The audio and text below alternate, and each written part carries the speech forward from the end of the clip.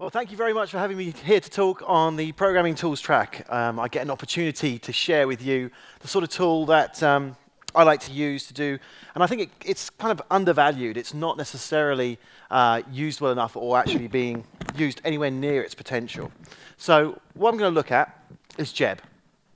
And the first thing to demystify, I think, is the word Apocrypha, as in Apocrypha what it's all about, why this word. Well, I didn't know. The title wasn't mine. It was suggested by a good friend of mine. And so I looked it up on Wikipedia, and the answers for that were that it's either of dubious authenticity, which would be unfortunate, and so I started to wonder what my friend was implying. Secret or non-canonical. Well, it's starting to move in the right direction, but I'm not trying to keep things secret. And finally, I hit on one that worked, which was obscure. So we're going to be looking at some of the obscure features of GEB. So in the beginning, we had the book of GEB. Now, first of all, when you do a search, you may encounter this particular book of GEB, which, whilst being absolutely a wonderful book, is also something that may end up making your head feel a little bit like this, or even like this. And if you find that your head is starting to feel like that, then you've hit the wrong book. What I'm referring to is the book of GEB. Now, the book of GEB is a great online manual for how to use GEB, but unfortunately, whilst it was being developed and put out there, it has been somewhat ignored. Certain aspects of it have been ignored in favor of other aspects. And so I'm going to try and throw a light on those aspects that I think have been downtrodden for far too long.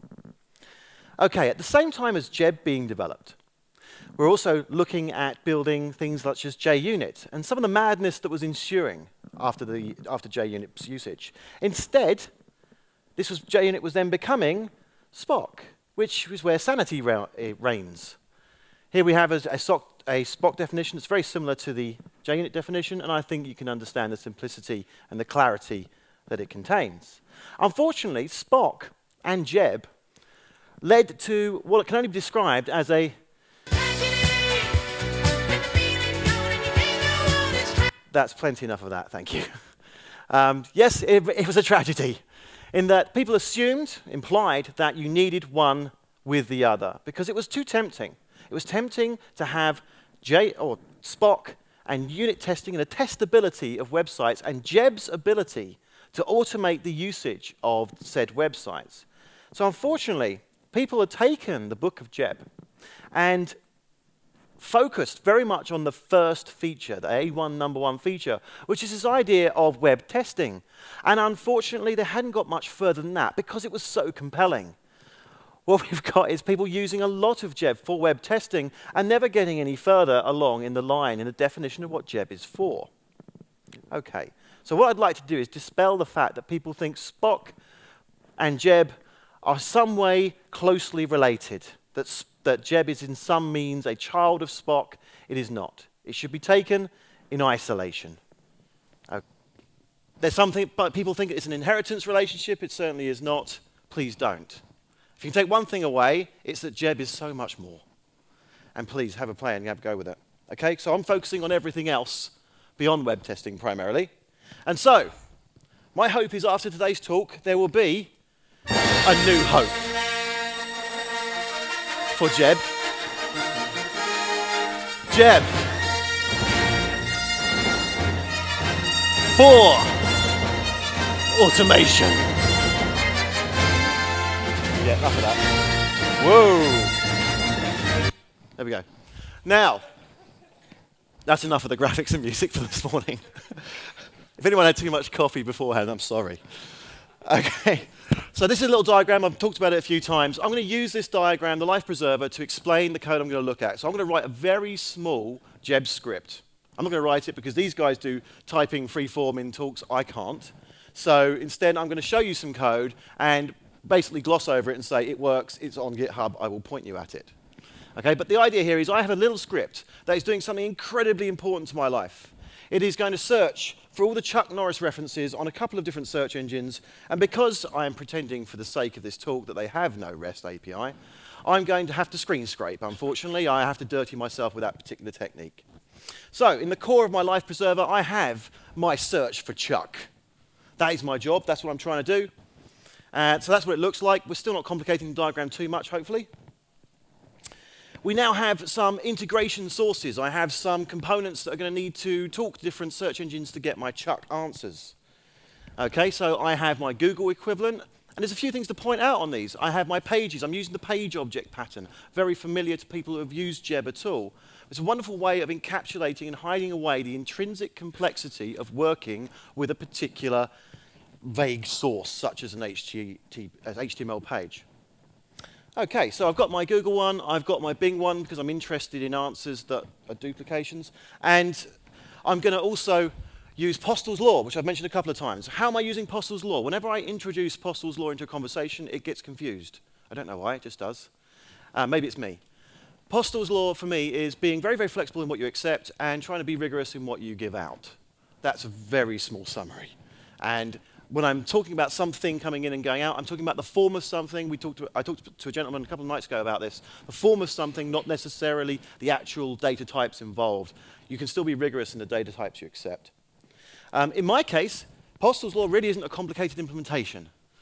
It's basically being flexible about what I accept from the page and trying to find a bunch of elements that I match upon. So anyone who says implementation of Postel's law is complex needs to use Geb, or Selenium, arguably. Okay, so I have my HTTP sources. They're looking good. That's how they look on the live preserver. Let's move on. We need some more. We need something else to my system. We need some dependencies. Unfortunately, Geb is a dependency. It's something else I'm going to need to use. It's a nice little library, so why don't I grab that? I'm going to use a wonderful little tool called Grape. Because what I'm doing is writing a little script. You're going to see a common theme, I think, to the talk today, of writing little scripts that do one thing and they're really helpful and can be chained together. Here, I'm just writing a little script. So what I want to do is say, yes, I have dependencies. Sorry about that. But I can declare them and go and grab them from a repo with a little bit of config inside my scripts. Okay, so now I've added my dependencies. Well, I've added my dependencies because, unfortunately, I can't spell. And then the last thing I have to do is configure things. So, yeah, I'm going to use Firefox just for the heck of it. So I have a configuration domain. The bottom that is another integration domain. It's an integration between my core, my search for Chuck, and the outside world, which in this case is my configuration. So I have a Geb config, and I'm done.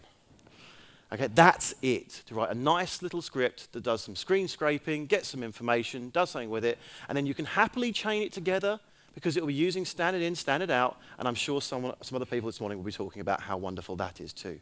So a little programming tool gets me going quickly. In summary, Book of Geb. Geb is about so much more than just testing. It's a great tool for working with all sorts of different sources, particularly HTML sources that you want to then parse out as appropriately as possible. It's not just about Spock, although Spock is wonderful, and I could have done just a session just on Spock because it would have been fun. The source code is there. Don't worry, I'm sure the slides will be available at some point, so you won't need to note it down. The important part is trying to remember how to spell Apocrypha. Once you've got that down, the rest of it is relatively straightforward. If you want the diagram, I have it. You can even get my spelling mistake. And there is a whole bunch of additional techniques around this sort of thing inside the book I'm writing on LeanPub. Warning, the book's in alpha. Alpha for me means I have titles. And it's very much fluid and changing almost every day. But if you're interested in it, it's up, it's out there. Thank you very much. I don't know how long that was, but that is me done. Thank you.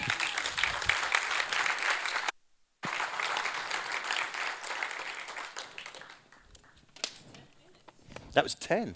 Wow. Questions? Yes, questions. Why not? One question. Yeah.